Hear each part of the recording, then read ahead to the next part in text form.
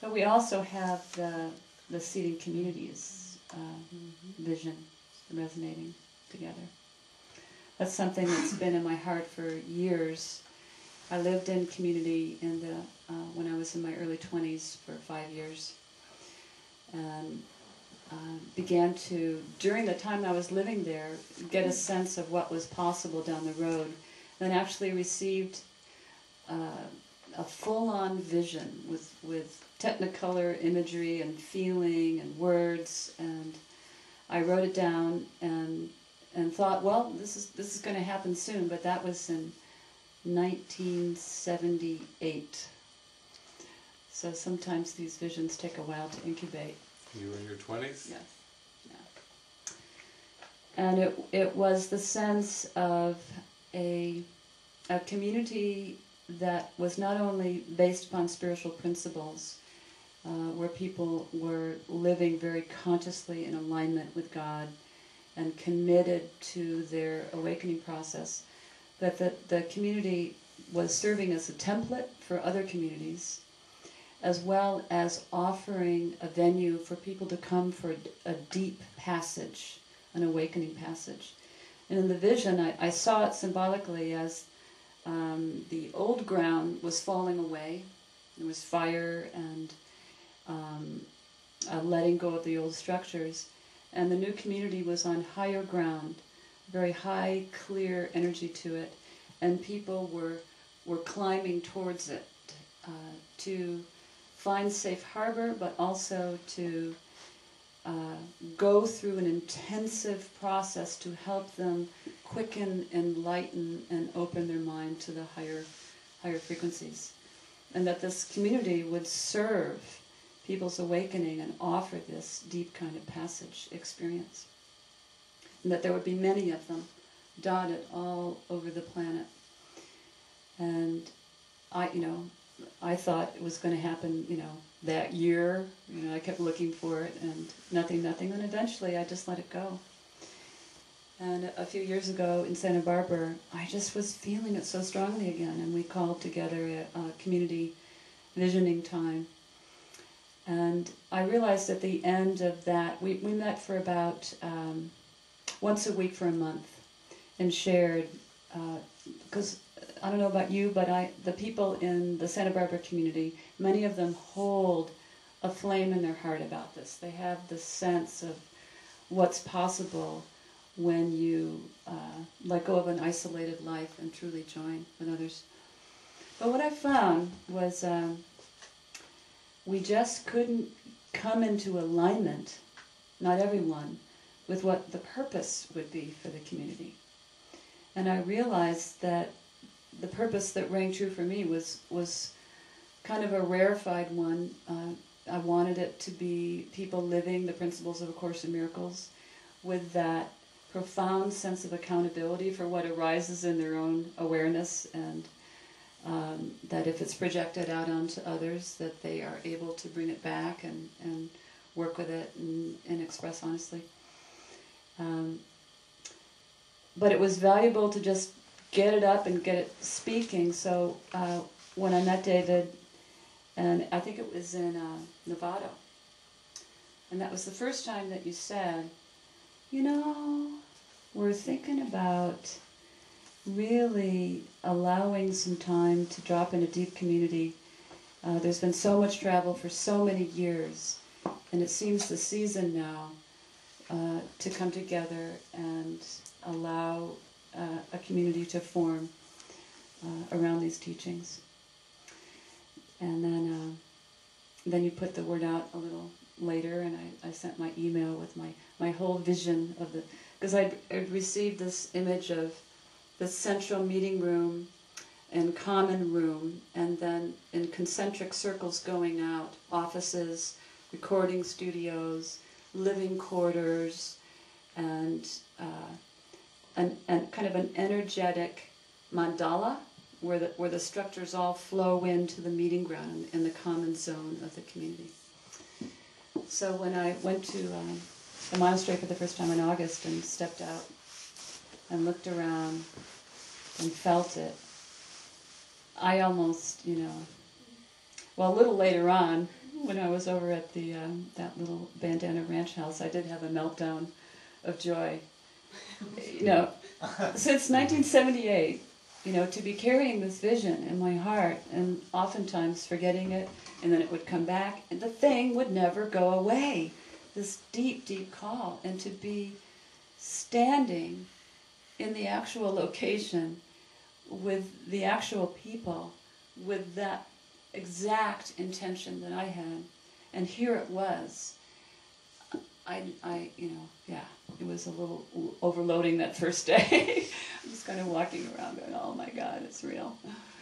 So what we're feeling is this possibility of seeding communities, these various nodes all over the planet of people who realize how profoundly important it is to have mighty companions and join in this committed configuration of no people-pleasing, no private thoughts, and living a lifestyle that is without the distractions and dedicated to the awakening and supporting each other in that. And this feeling that some of the travel coming up will be more intentional along those lines of yes, going and doing intensives and things of that nature, but especially where there's been an invitation from a cluster of people who are feeling this calling to come together in one form or another.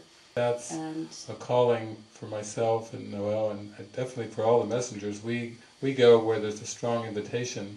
We aren't trying to go around and plant seedlings everywhere we go, even though we're just shining and shining. We know that it's a very deep, devoted path, and you have to really, you know, having mighty companions around you just allows you, the witnesses, of showing that your trust is justified. It's not a blind faith or a blind trust. You actually see the reflections coming right back to you, and then it grows stronger and stronger. And there was a point in Australia where I think Lisa and Kirsten were drawing on these papers, these clusters, and calling them pods. There's a pod here and then a pod there, or a pod will start here and there. It's very similar to your vision, and they were just so excited, and you know, Jason and I and Helena and Jenny, we were like, what's going on? And they were like, oh, paper, more paper, get some more paper. They were drawing out more and more pods and describing this kind of how they saw it unfolding. And I think from my travels, people have been inspired, like in Belgium. Ulrich and Rainer purchased the property next door. They call their house a peace house. Like originally the house where I kind of started off back in 1996, before the travels kind of started up again. I called it the peace house. There's like, in Sovalen, that's where I met Bahani.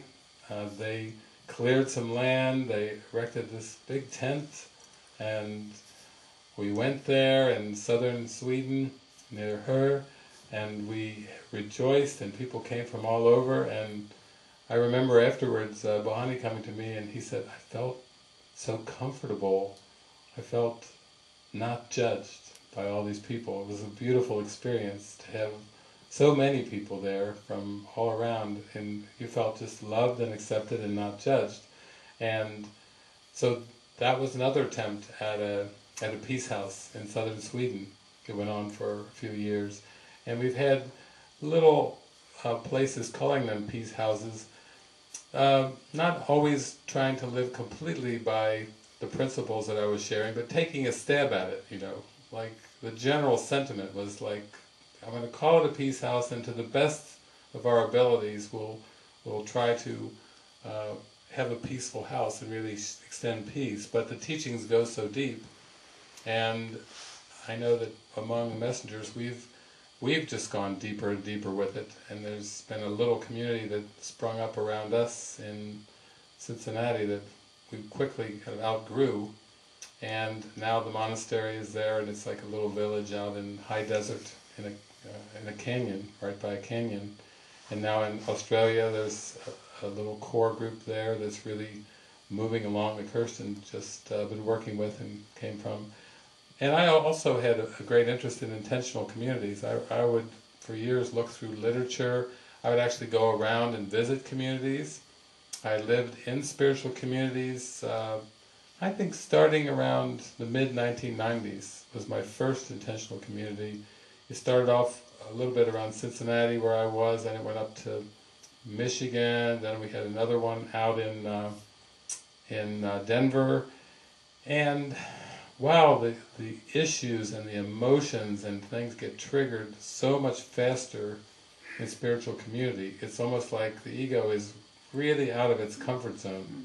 It likes its own space, its own food, its own refrigerator, its own little closets for its clothes, and it's like its own silverware, and its own space. In fact, even in relationships, as the relationships progress, you'll often hear the words come out, "Give me space," or "I need my space." But with spiritual community, it's intensified. It's really intensified. It's a way of flushing the ego up.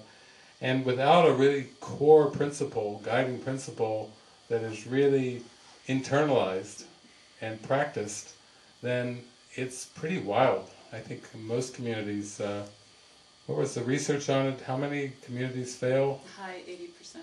Up in the upper 80% of all communities fail and disband. So it's, there's that rare percentage that continue on. And then of those ones that continue on, probably the world would identify some very kind of cultish, to use the words, bizarre things that happen in the percentage that do continue on. There's a bit of superior, inferior, there's control mechanisms, there's hiding, there's secrets, and so on and so forth that are typical in most families, of course, so it's not like there are really any cults out there. So out of that maybe 11-12% that do succeed, it's still like the ego can really have its way, and it becomes more like a ritual, more like belonging to a club. It kind of smacks of like a little bit of elitism, like a we they. You gotta do all these things to become members, and it's like there's a pretty strong line between who's in and who's out. Those kind of communities aren't really interested in just vibrating and sharing this, radiating this love of experience of universal love, that really we're all connected, really there are no boundaries at all. And so that's been something of mine that I've really hoped would come in, and I felt like with all my experiences that it would only come in the Holy Spirit's timing, so to speak. It would just be given, like everything else in my life. It just come when I was ready, it appeared. If you do the inner work and clear the altar of your heart, then the reflection will show up. And I actually felt like the whole world and the whole universe is my community, so I don't really draw any boundaries. It doesn't matter whether I'm stopping off at a laundromat or a rest area or traveling and meeting people on the streets. To me that's all community now. But in terms of mind training, you can see how valuable this has been over these, like we're going on 5 weeks now. There's a sense of confidence and trust and relaxed feeling that comes in when you start to be able to share openly and have everyone share from their heart and without a sense of judgment. Then you gain more of a confidence, like, I'm going to do that more, and more and more and more, and then you start to feel this open-hearted gift coming in. The call now for me is not so much to just go to so many countries and so many stops along the way, but it's just really to answer the call for this deeper community. So that's really, I think, what we're feeling when we talk about seeding communities, that there's a core of people that come together, generally in a location. I mean, if it was sprinkled all over, and people are still sprinkled and there's not a little bit of a cohesiveness, then it's just like, well, that's just still ripe, fertile ground for a community, but it actually has to kind of come together a bit, have a little bit of cohesiveness to really have a call that I think I or we or any of us feel real called to. So that's one thing that I think will pretty much guide us in our travels as we come into next year.